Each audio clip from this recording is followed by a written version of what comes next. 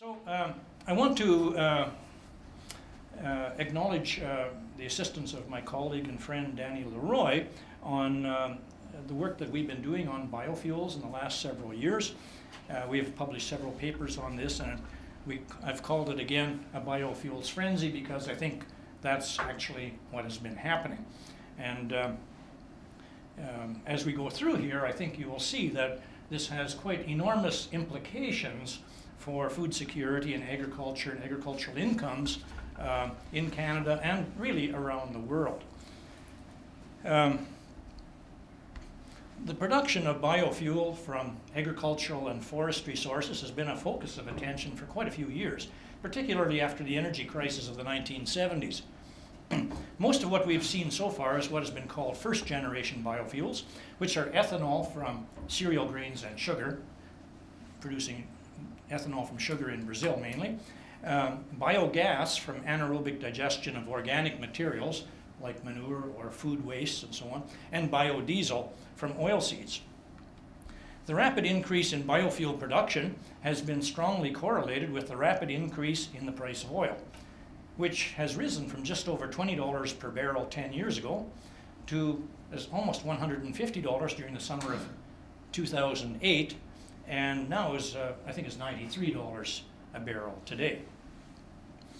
Now the biofuels industry has been assisted a lot by government programs, and the principal reasons for promoting a biofuels industry through government policies are, first, to lower greenhouse gas emissions, secondly, to enhance and stabilize farm incomes through introduction of new markets for farm commodities, thirdly, to promote rural development and economic diversification, and fourthly, to assist with energy security by making the domestic economy less reliant on imported fossil fuels, as we put in that terror-free oil filling station in the United States. Canada, of course, is a large net exporter of all kinds of energy, like oil, natural gas, coal, uranium, hydroelectric power, primarily to the United States. So energy security is really not much of an issue for Canada, but it's a big issue for the United States, Western Europe, and Japan. Now, biodiesel production in the world has increased from less than 1 billion liters in 2000 to 15 billion liters in 2009, and actually it's over 20 billion liters in 2011. I tried to get Danny to fix this graph, but he didn't. But actually it's over 20 billion now, so it's way up even from 2009. Most of the biodiesel production occurs in European countries. The ethanol industry shows a similar picture of growth. In 2000, total world production of ethanol for fuel was less than 20 billion liters. By 2010, production had increased by more than 4 times to about 85 billion liters. This provides a little more than 5% of the motor gasoline usage in the world. The United States is now the largest producer of ethanol in the world, having overtaken Brazil about 6 years ago. Ethanol production in the United States and Brazil exceeds production from all other countries combined. Canada's production is 3.3% of the amount produced in the United States. Now I want to look a little more closely at what happened in Canada. Ethanol production grew very slowly, rising from only 60 million liters in 1995 to about 250 million liters in 2004, which at that time was less than 2% of the ethanol production in the United States. After a lot of lobbying, the Canadian government announced a mandate for biofuel content in gasoline, diesel, and heating fuels in July 2006. And that mandate said that by 2010, all gasoline in Canada was to contain 5% or more ethanol, while all biodiesel and heating fuels was to contain 2% biodiesel by 2012. According to the government ministers of the day, Rona Ambrose, who was Minister of the Environment, and Chuck Straw, Minister of Agriculture, this would create a market for 3 billion liters of biofuel in Canada, which would require about 8 million tons of grains and oilseeds annually. The mandate was advertised widely. Here you get a look at the Environment Canada webpage, which said that the Government of Canada is committed to the development and implementation of a Made in Canada plan for reducing greenhouse gases, See, a major reason. And ensuring clean air, water, land, and energy for Canadians. The Made in Canada approach will be effective, realistic, and focus on achieving sustained reductions in emissions in Canada while ensuring a strong economy. The president of the Canadian Renewable Fuels Association at the time was enthusiastic. He said, "Today we are releasing a realistic roadmap to create a made-in-Canada renewable fuels industry." He went on to say, "Every portion of the biofuels value chain has participated in this policy process, including farmers, agribusiness, fuel producers, and consumers." There was a surge of support for expansion of the biofuels industry. Take a look at an editorial that appeared in a Florida newspaper in 2007. It said, "It takes a creative mind to see the development of gasohol," which is a mixture of gasoline and alcohol, "as a bad thing." The editors severely criticized two University of Minnesota economists, they didn't name them, but I'm pretty sure I know who they are, who had said that ethanol production will divert large amounts of corn from the dinner plate to gas tanks. Corn prices will soar, creating a shortage. In response to these concerns, the editorial stated bluntly, "That's nonsense." Then there was an editorial in the Calgary Herald that appeared almost the same time. It said, "An announcement from Dominion Energy that it intends to build an ethanol production plant near Innisfail, Alberta. That is as positive a move as the inclusion of ethanol in the energy mix." Went on to say, "Cutting gasoline with as much as 10% ethanol, grain alcohol, will make engines run cleaner and could help reduce greenhouse emissions. And this homegrown resource will also, in small measure, help reduce dependence on foreign fuels and become a handy addition to income for the cash-strapped prairie farmers who grow the corn, barley, or wheat from which it is delivered." So there you see, they're talking about, they're promoting the biofuels industry as, first of all, reducing greenhouse gases, increasing farm incomes, promoting rural development, and also promoting energy security. In fact, governments in 41 separate countries greatly assisted the establishment and expansion of the biofuels industry with a long list of measures. For those of you who think that governments ought not to be meddling in industry and picking winners and that sort of thing, take a look at the measures that have been used to assist the Canadian biofuels industry. I won't read all of these because there's a long list, but you can see National Biomass Ethanol Program, $140 million. Ethanol Expansion Program, $100 million. Some import taxes. Eco-energy, $1.5 billion, $200 million, $20 million, $520 million, $500 million. Excise tax reductions, carbon tax exemptions, such a long list. Accelerated depreciation.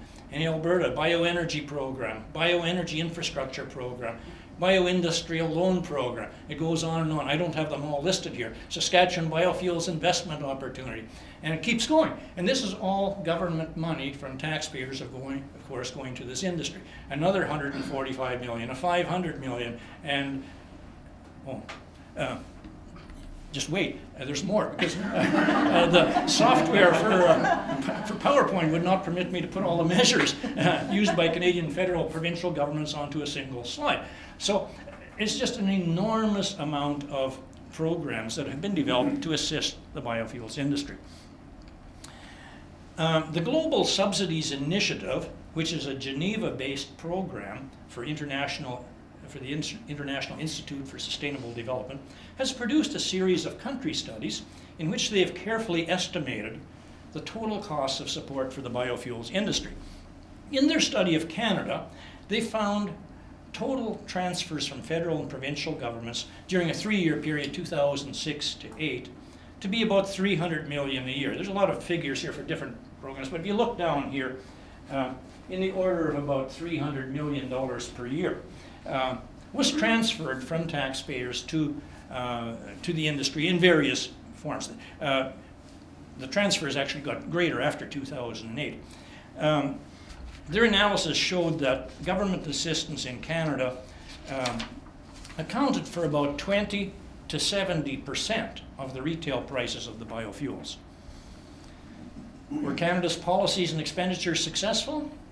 Well, today ethanol production in Canada is about 1.8 billion litres, which is 7.5 times what was produced in 2004, but still is only about 60% of their target that the government set in 2006 of 3 billion litres. And Canada now produces about 3.3% of what is produced in the United States. And there's only a very small amount of biodiesel that is being produced yet today. So here's a list of the existing and projected ethanol plants in Canada. It's quite a short list, and most have very small production capacities. There's only one plant there, the third one from the top, has 400 million litres per year capacity. It's in Sarnia, Ontario. 400 million litres is kind of on the small side now for plants being built in the United States. It's where economies of scale really start to kick in. And you see most of Canada's plants are much smaller than that, in the order of 100 to 200 million litres per year, and quite a few towards the bottom are 25 or 36 or 12. I mean, tremendously high unit costs of production. In the east, we use corn as the feedstock in Ontario and Quebec, and in west, it's wheat. There's only one plant operating in Alberta today, and it's the one at Red Deer, the Permalex. It's quite an old plant, quite small plant. There are several that have been proposed, and you can see a couple at the bottom that are, you can see asterisks beside them, which means they're under construction. Maybe they will be completed. But generally, they've had even with all this enormous government assistance, it has been difficult to stimulate the production of ethanol. Biodiesel, even more so. There are a number of plants. This is the last list I could find, which is about a year ago, it's a year and a half ago. You can see the proposed plants with the blue arrow in the top right. The ones that are actually operating, many of them are just tiny, 5 million litres, 1 million litres, 5 million. The 50 million and 66 million are under construction, but 1 million. A lot of these are just demonstration plants. I mentioned being in Saskatoon, the city buses run on biodiesel. The feedstock is cooking oils that they collect from McDonald's and Kentucky Fried Chicken and so on. So if a bus pulls up to you on a street in Saskatoon, it smells like they got French fries aboard. There's a plant being built in Lethbridge right now, number 13, Kyoto Fuels. Kelly Pronovost, some of you know him. It's under construction now. We hope that it gets going. But you see, even if it does get going, it's relatively small capacity in terms of world scale. So right now there isn't a lot of biodiesel in Canada.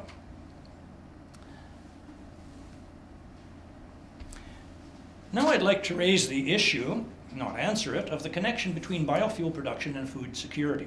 The rapid expansion of biofuel production has corresponded with a dramatic drawdown in stocks of grains and oilseeds around the world. The total harvest of grains in the world in 2011 was only 15 million tons more than consumption. In 7 out of the last 12 years, world grain production has been lower than consumption. Production has been lower than consumption 7 out of the last 12 years. So the world carryover stocks of all grains in the world today represents only about 75 days of consumption. Here you can see how world grain stocks have fallen since 2000. We like to keep 80 to 100 or more days in stock. It fell to as low as 63 days in 2007 and 8, and that's why we had the big spike in food prices. Now it's fallen again below 80 to about 75 days, and again we're getting the big spikes in food prices. And the reason for that is when stocks get low, prices become very volatile. For example, if a company has a contract to supply flour to, say, Safeway, so many tons every month, they've got a contract to supply some in April, some in May, some in June. They take a look at the stock situation and they get nervous. There's no more harvest here till next September or October. Where are they going to get the wheat? So they start bidding for it to make sure that they can fulfill their contracts. So whenever you get low stocks, prices tend to spike, and that's what we're seeing again now.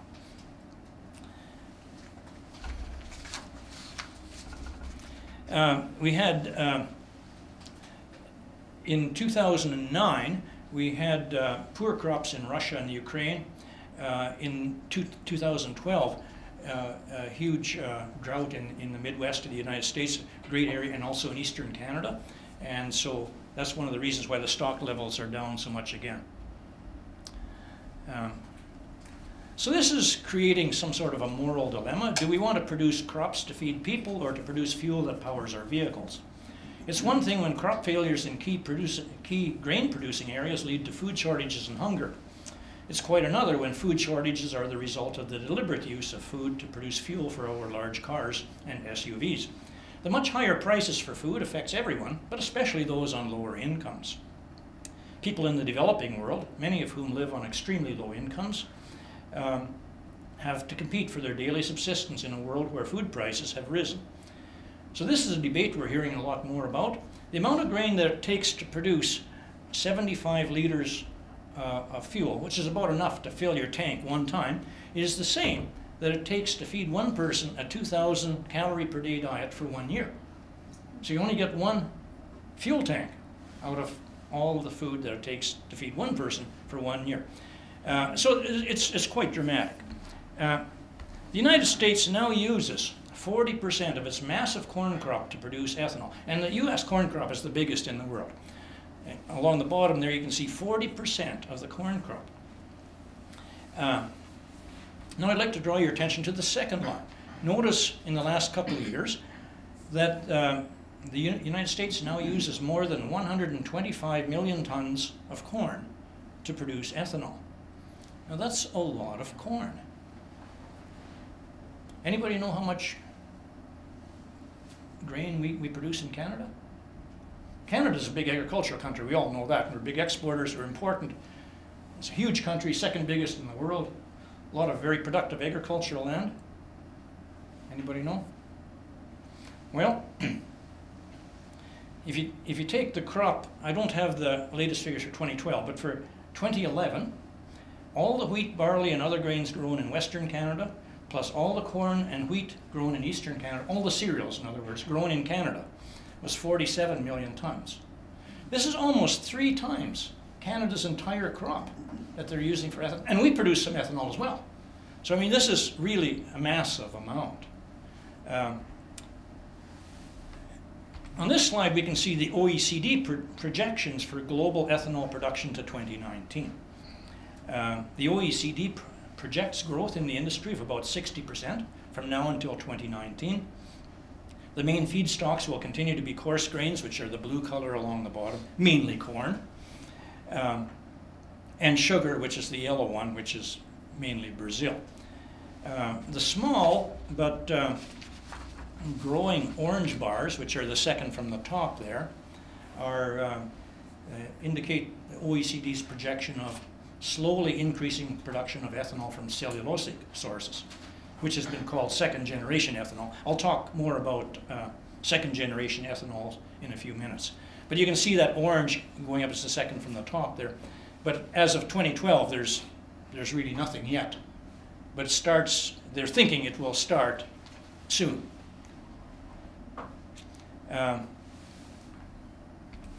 This is the OECD projection of global biodiesel production until 2019. They project a doubling of biodiesel production from 2010 to 2019, most of which will continue to be made from vegetable oils, which is the green color, which means canola oil or soybean oil, some palm oil.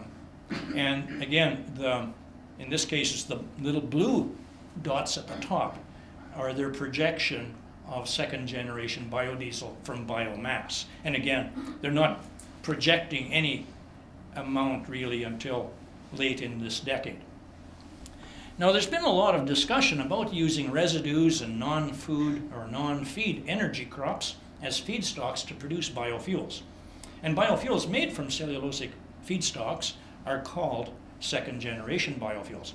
And the reason that there's so much interest, because we can use residues like corn stover to produce ethanol, or straw, wheat straw or barley straw, anything, we can produce ethanol out of it, or even wood chips, or tall growing grasses like switchgrass. You hear a lot about switchgrass because around the world you can grow this crop. It's a bulky crop and you can get a lot of biomass from it.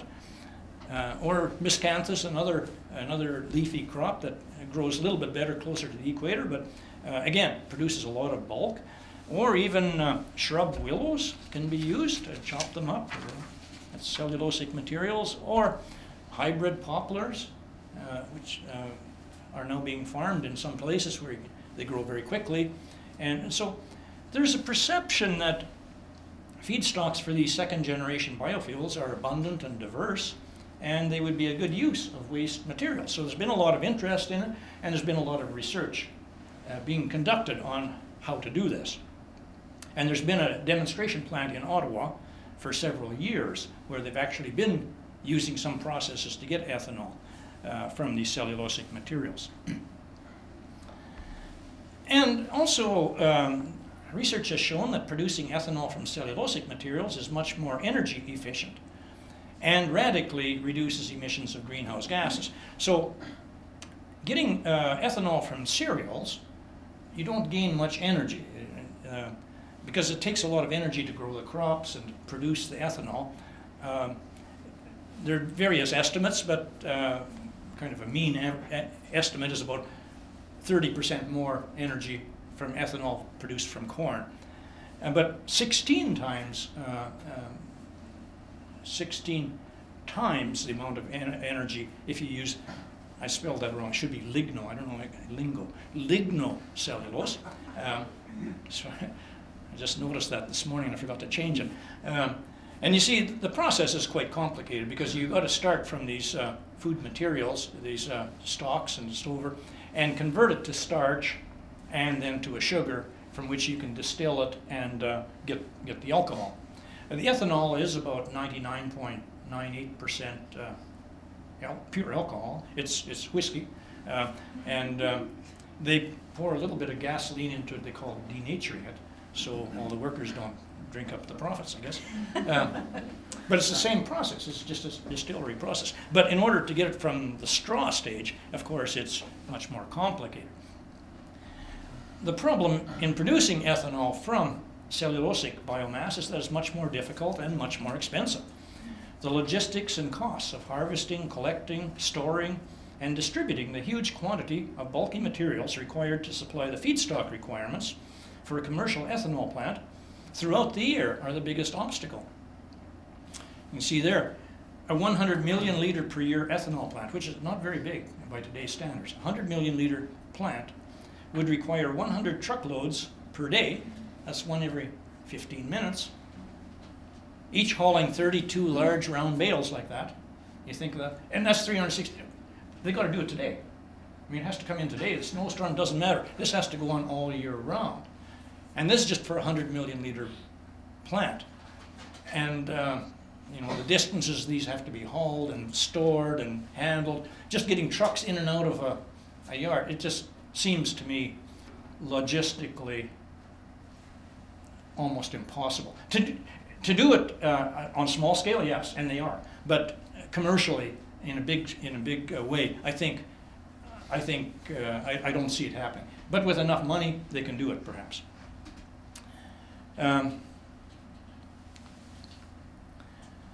So now let's briefly consider the reduction of greenhouse gases. This has been a major justification for stimulating growth of a biofuels industry. However, biofuel production generally requires the use and burning of fossil fuels, especially when you use cereal grains to produce the ethanol. Modern agricultural practices involve the use of fertilizers and pesticides. Both are heavily dependent on the use of fossil fuels in their production. The tractors and trucks necessary to produce and transport the cereal grains to the ethanol plant require fuel. And finally, the ethanol production process itself requires some method of heating. Usually use natural gas. Life cycle studies reveal that greenhouse gas reduction over the use of gasoline in vehicles is in the order of 20 to 40% if you use corn to make ethanol. In other words, instead of using gasoline in your car, using ethanol, greenhouse gases are reduced by 20 to 40%. depending on the process. But with cellulosic ethanol, much more, 70 to 90%, and biodiesel from canola, maybe by 50%.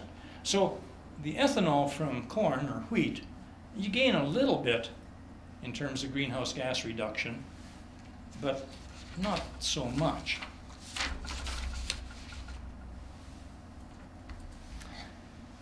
Now, while the reduction of greenhouse gases, of course, is an admirable objective and has been promoted highly, it seems that the production and use of biofuels to achieve this objective is very costly.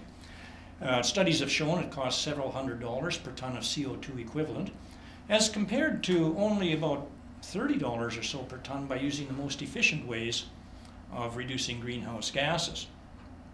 So, from an economics perspective, if the goal is really to reduce greenhouse gases, if this is what you're really trying to do, growing corn and making ethanol out of it is not a very good way. It's a very expensive way to reduce greenhouse gases. If you really want to reduce greenhouse gases, there are much cheaper ways of doing it than producing corn ethanol. And while there is some reduction in greenhouse gases with the production of cereal-based biofuels, there are also a number of negative environmental consequences from producing them that are not just greenhouse gas related. The ethanol frenzy has provided an incentive for some marginal quality land to be shifted into crop production. Farmers tend to use more fertilizers and chemicals in their attempts to increase yields in response to the much higher prices for cereals and oilseeds. So this could lead to additional leaching of nutrients into the groundwater and runoff into drainage systems. Increased intensity of crop production leads to more monoculture and increased soil erosion, not to mention the greater need for fossil fuels to power the more intense farming practices. Also, production of 1 liter of ethanol requires between 4 and 8 liters of water, although the newer plants can get by with a little less water. The economic pressure to import biofuels, especially biodiesel, from tropical countries threatens the rainforests. Biodiesel plants have greatly increased their demand for palm oil. Logging and burning of some of the most biologically diverse forests in the world, in Indonesia and Malaysia, places like that, logging and burning of those forests have been well underway for several years to plant more palm trees so they can export the palm oil to Germany to make biodiesel. So while there is some gain maybe in, and it's expensive, to reduce greenhouse gas, there are a whole lot of other negative environmental consequences. As a result, environmental lobby groups are not so enthusiastic about biofuels as they were, say, 10 years ago, because they recognize some of these other additional problems. Now, many have claimed that the new jobs that biofuel plants bring to rural areas boost local employment and economic activity. But research has shown that only a small number of permanent jobs are created in the biofuel industry. In Iowa, a new 190 million liter plant added only 35 permanent workers. The plant in Lloydminster, Saskatchewan, 26 new jobs. Even this modest outcome is somewhat tempered, since this is the gross gain in employment and not the net gain. The difference between the gross and the net is important. In response to higher feed grain prices, the profitability and size of the livestock sector in Canada has been reduced. All kinds of pressure on the pig enterprise and on the cattle enterprise, and this has reduced the size of, or it has the potential of reducing the size of the livestock industries, and therefore reducing the livestock transportation and processing sectors. So even though there are new jobs that you can easily count at the Lloydminster plant, what's harder to count is maybe some losses in jobs other places. So for this reason, net gains in employment generally are much smaller than the gross gains. Prices for corn, barley, oats, soybeans, and wheat have greatly increased in 2007, 2008, and now again 2011, 2012. These have been exciting times for grain and oilseed producers, but the high crop prices have brought financial hardships to the beef and pork sectors that rely heavily on the availability of feed grains. The high grain prices have had huge financial impacts on the livestock sector in Canada, the United States, and really around the world, because feed, of course, represents the largest cost in raising livestock. Despite the woes In the livestock sector, it's a reasonable question to ask if the higher grain and oilseed prices will lead to higher net farm incomes, as many believe. The short answer, unfortunately, no. What are important, again, are net incomes, not gross incomes. Net income is total gross income minus the total costs of production. Because of increased prices of grains and oilseeds, prices have been rising for inputs necessary for crop production, such as fertilizer, equipment, and storage. Due to the competitive market structure of the grain and oilseed sector, higher commodity prices always result in higher prices for land. With little or no improvement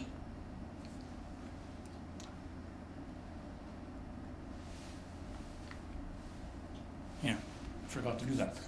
With little or no improvement in the net returns to the owners of farmland.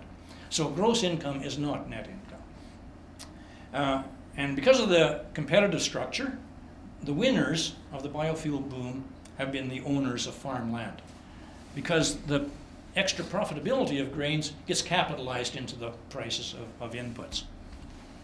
And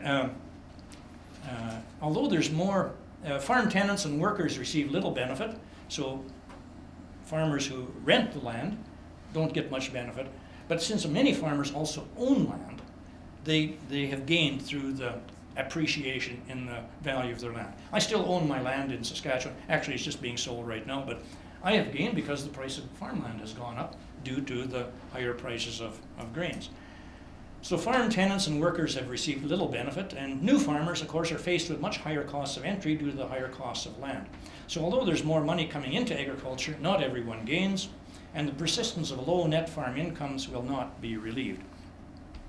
Land prices have been increasing rapidly in the United States in response to the higher commodity prices. Prior to 2006, no farmland in Iowa had ever sold for more than $3,000 an acre. It had always been just under $3,000. Then prices took off. In October 2006, some land sold for $3,800 an acre. Then February 12, 2007, a 230-acre field in eastern Iowa was sold at an auction sale for a state record of $6,010 per acre, which made $1.38 million, cracking a mark that had stood for only 2 weeks at $5,300 an acre. Now if we jump ahead for five and a half years up to 2012, some land was sold for $16,000 an acre on October 20th, followed 3 days later by some land at $19,000 an acre, and 2 days later, $21,000 an acre.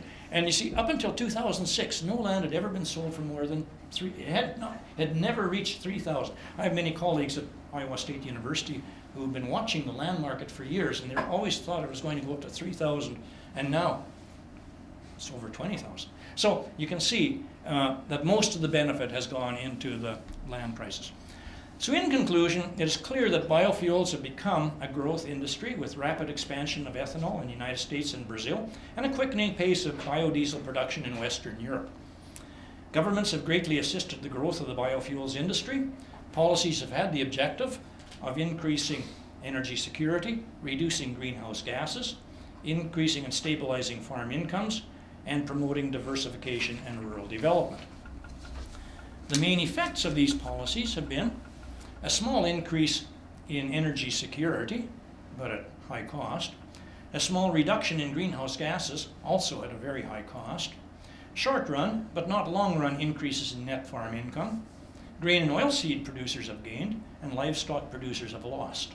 The principal gainers have been the farmland owners, and a small impact on rural diversification.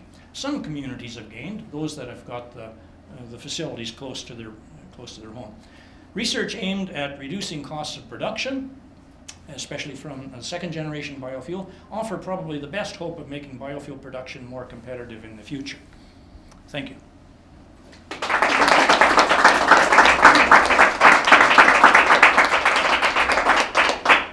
Well, thank you very much. I love the PowerPoint and the pictures, and this one is the best one yet. I had to save that for last. Very nice, very nice. It's very funny. So now we know if you have land in Saskatchewan that you're selling, we know where to go for a loan. It's too late. It's too late.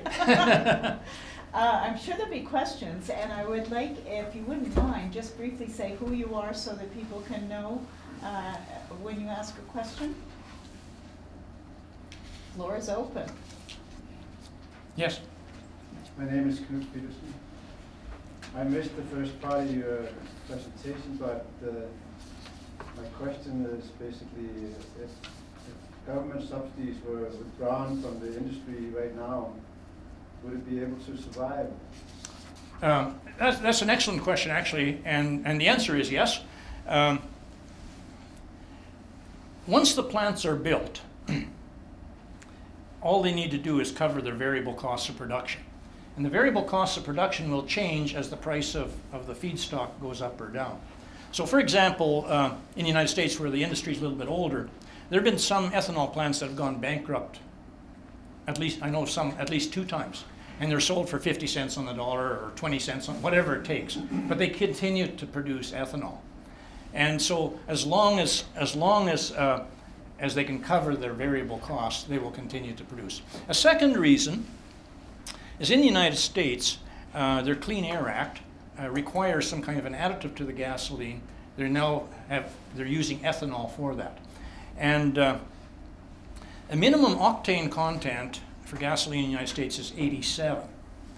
The octane content of ethanol is something higher than 87, I think 89 or something like that.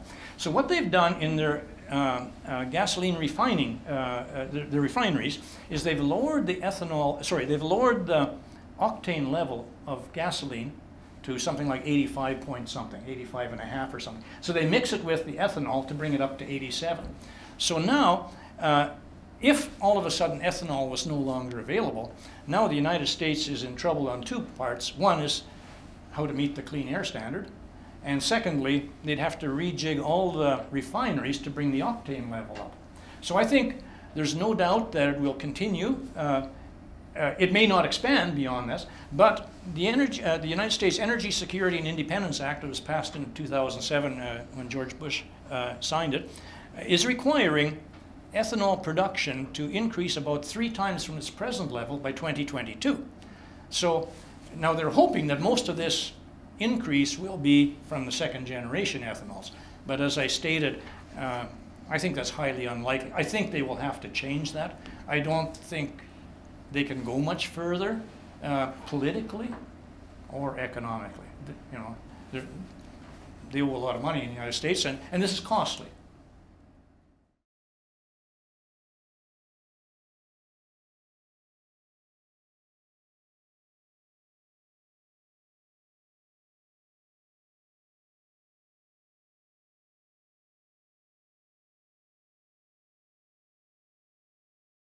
No effect so far. Ethanol has an energy content of about 2/3 of gasoline. So in our gasoline here we have 5% generally ethanol. We have flex fuel vehicles. Sometimes you rent a flex fuel. It can go up to 85% ethanol. Cars in Brazil are engineered so they can go from 0 to 100%. We can't do that in our cars, but they can there. But people tell me that with 5% ethanol in their tanks, in the mixture, people can't tell the difference in their gas mileage. But when you get up to about 15% ethanol, people notice that they got to fill up their tank more often.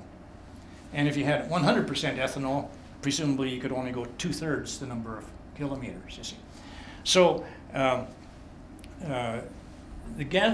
ethanol has been priced very close to its energy content. But we don't know the exact price because it's private. It's not, we don't have a series of that data. But in the United States, they do. And ethanol has been priced at about 70 to 72% of gasoline price, wholesale price of gasoline. A little higher than the 67% energy content because there's been a pull, a demand for this because they have to meet the minimum content for their Clean Air Act. But once they get above what they need for that, the thinking is that it will settle in at about its equivalent energy content, which would be about 2/3 of the price of gasoline.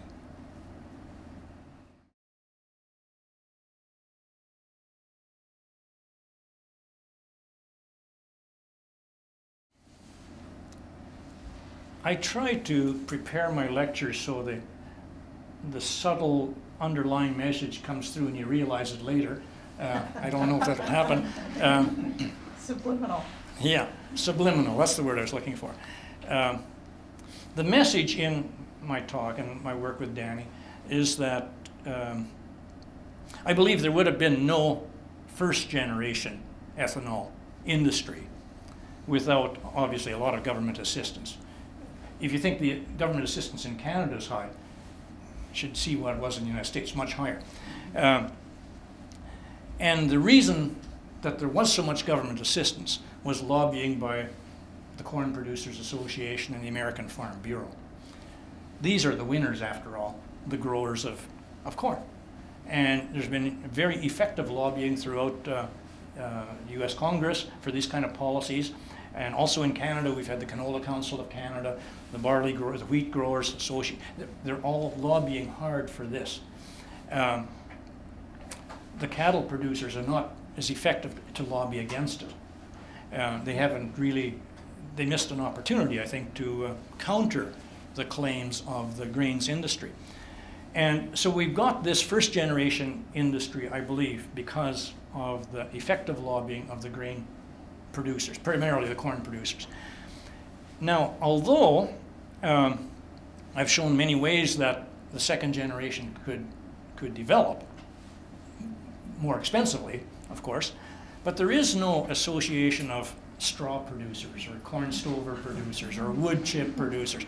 There's no association of manure producers for lobbying to get help for the biogas. Although I think the biogas is the one that is closest to being economically efficient on its own.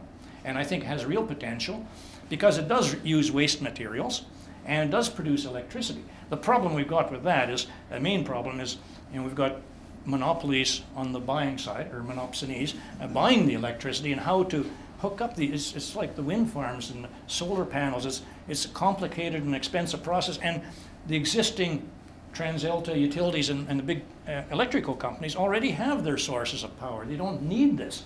So this is the biggest problem. But I think the waste materials, anaerobic digestion for biogas, that makes a lot of sense. And the studies that Danny and I have done on this show that it's pretty close to being profitable on its own.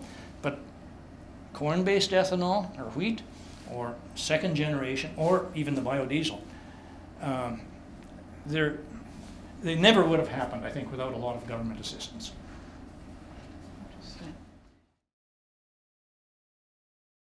Yeah, I have not come across that, but I can certainly understand because, yes, with the higher grain prices, they're putting on a lot more fertilizer, pesticides, different things, and cropping, and the yields are way up in the United States. Can we call them apologists, but promoters of the biofuels industry. If you look at the Renewable Fuels Association web pages and so on, they have a lot of arguments why this has been good, and they say that the actual, when I put up this 40% corn, they say most of the extra corn has been produced. Most of the corn that's being used now is extra. In other words, the amount that's available for food and feed uses is almost the same as it was before. And the reason is because they're converting lands for other things into corn production and putting on a lot more inputs to get it. So I'm not surprised to hear a lot of runoff down the Mississippi River. Yeah. But I think you're getting at the level of self-sufficiency in Canada and the United States. Comparing two countries. Yeah. We're both big net exporters. I mean, we export about half of our production. And the United States also is the largest exporter in the world. So it really doesn't affect the consumption here in Canada or in the United States. But what it does affect is the price. It affects the price because it's a world market for these commodities. And so is the price of wheat. Like the price of wheat is now, anybody know what it's $300 a ton. And it was less than $200 a ton a couple of years ago. And so this reflects the world price. And corn also, and canola, all of these are way up. So now in Canada, we don't notice it so much because, first of all, we're rich compared to the rest of the world, most of the rest of the world. And the food that we buy when we go to Safeway, depending on the product, only about 25% of it if we pay $1, about 25 cents goes to the farmer. But on the grain crops, like if you buy a loaf of bread, it's more like 6 or 7 or 8 cents goes to the farmer out of every dollar that you spend. So if the wheat price doubles, it doesn't change the price of bread by that much. But if you're living in Tanzania or Sri Lanka, now if the price of corn or rice goes up, I mean, you notice that pretty quickly. Also, you must realize that in Canada, we spend only about less than 12% of our disposable income on food, about 8% food in the home and 4% in restaurants.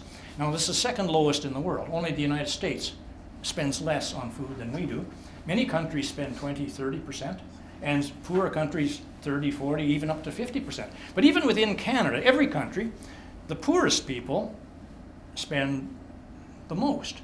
You take somebody rich like Professor Professor Wei Shu or Danny Leroy, heads of departments, they're probably way below 12%. They have to get up to the 12%, they have to buy extra beer. But you take a single mother with 2 small children at home, now you're talking, every time the price of food goes up, it affects her a lot. And of course, the poorer the country, the poorer the situation. And the more the food price rises, affect them.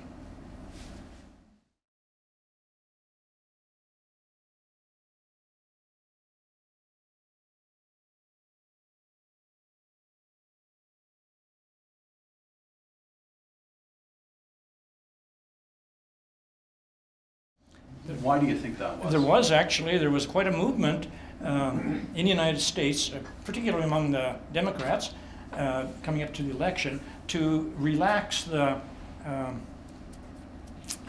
what do they call it, Danny? It's the standard, for the clean fuel standard.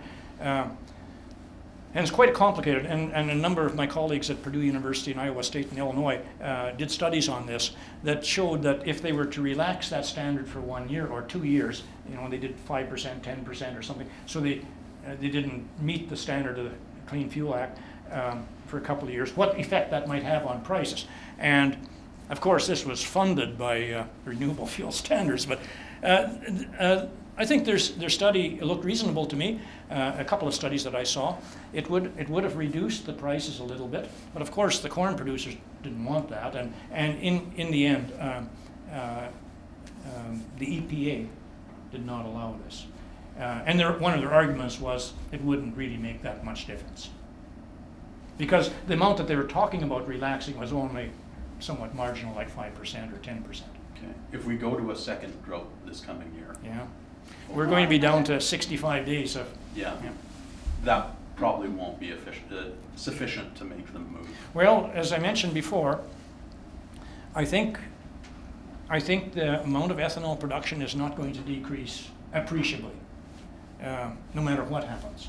I think we're locked into a kind of a minimum now, and we just have to go beyond that. And the question is, well, it's already happening. These biofuel plants are not very profitable, even on their own, when corn prices go up. So if oil prices were to go to 150 or 200, you'd see a whole bunch of new ethanol plants, I think. But as it is, I think they're in a holding pattern, and there hasn't been much new construction for a couple of years. But they're not going away.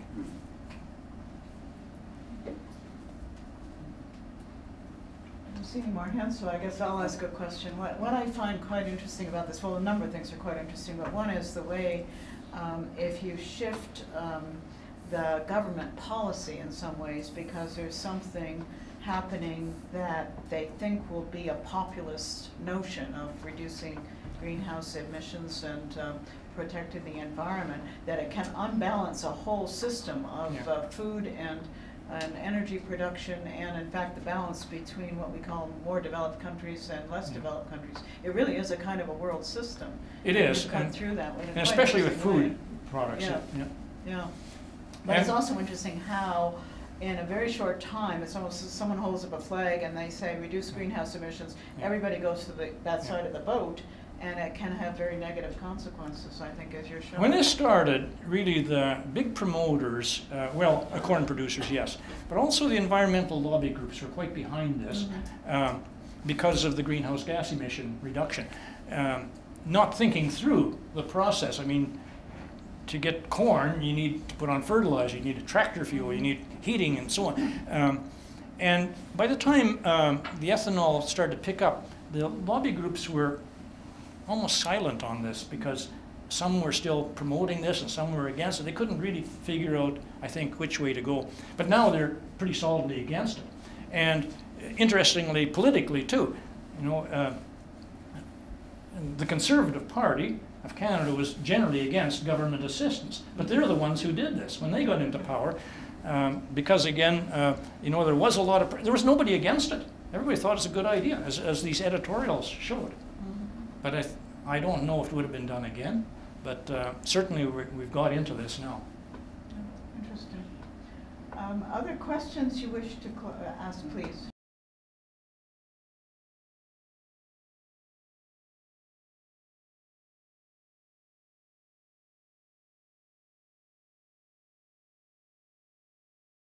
I think, I don't know what Ken thinks about this, but cattlemen tend to be cowboys. And almost no two agree with each other. But you got various segments. You got the feeding sector, you got the cow-calf sector, you got the backgrounding sector, and you don't have, you don't really have much research going on into impacts. The dairy and the poultry, which are also affected, they're supply controlled. So there's just a formula. Feed price goes up, their product price, the milk price goes up. But not so with beef and pork. And I don't think those sectors had any idea what might happen to the feed prices. I think all of a sudden, I mean, they were dealing with BSE, they were dealing with appreciation of the Canadian dollar. It was $1.57 Canadian to $1 US only about 6, 8 or 9 years ago, and all of a sudden Canadian dollar is worth more than the United States dollar. And so these big issues, I think, swamped their thinking, and all of a sudden came these high feed prices, and it was too late to do anything. But generally, I don't think they are very effective lobbyists like the grain producers and the oilseed producers generally.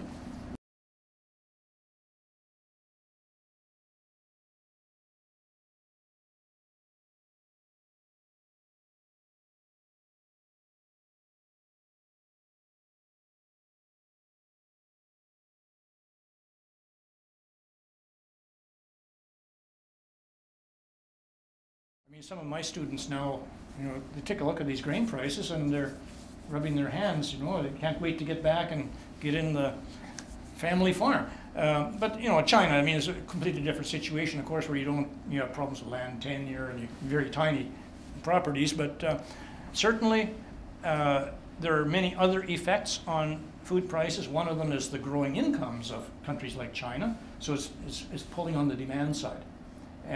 And what we're seeing is as countries get beyond $2 per day per capita income, at $1.25 per day, that's about $400 per year per capita income. People can, on average, get enough calories to eat, but it's not that nutritious, but they can get enough calories. At $2 per day, they can start to get more of a balanced diet. But between $2 and $10 a day, which is per capita incomes from about $750 to $3,500. Then they start to decrease their amount of cereals in their diet, increase meats, increase fruits and vegetables. And the projection is by 2050, we'll have 2 billion more people, and we need 70% increase in food production around the world. A higher percentage on the meat than on the cereals, because of the increased incomes in countries like China, India, Brazil, Russia, and Indonesia, and others, and the high population growth rates there. Sorry, high populations, not growth rates in China. But so we need 70% more food, and yeah, I think that agriculture is really a key industry for the future, because we cannot any longer expand our area. That's gone. we're somewhat limited in our technological developments. We seem to be somewhat blocked in our use of biotechnology. But I think we need to go in some direction, because all of these increases must come from new technology in order to feed the extra 2 billion people. And the billion right now who are malnourished.